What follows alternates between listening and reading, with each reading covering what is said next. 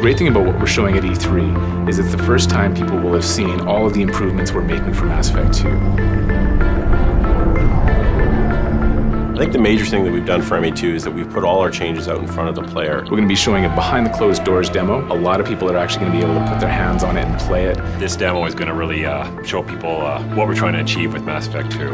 It is instantly a better feeling, better playing game. You're going to be seeing big action, you're going to be seeing great digital acting, you're going to be seeing great story. The number one thing that we were shooting for in Mass Effect 2 was intensity. Well, weapons, I mean, we had quite a few in the first game. We're going to have a heavy weapons system. We need something that when you hit somebody, you kill them 1,000 times. We made a ton of combat improvements in Mass Effect 2.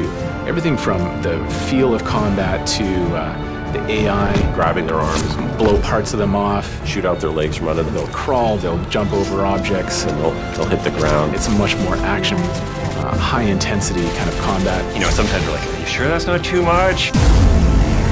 We wanted the story to be a lot more intense, a lot more sense of risk. The tone, you know, it's just a darker story. Develop much darker camera styles, color palettes, lighting techniques. That just comes through in the writing, the tone, the music. You're going through some really challenging areas. Somewhat of the Wild West. Warlords, crime gangs. We're going to go to some places that, are fun to do, but nasty. You're actually going to see new alien species. We developed the models a lot better. They hold up to close-ups a lot better. We looked at the old game and the new lighting in the new game on characters, and it was night and day. It was beautiful. If you killed off one of the characters from the first game, you're not going to see them in the second game, so your choices actually carry through. What they're going to see is some pretty shocking stuff. Even beyond the issue of whether or not Commander Shepard is dead.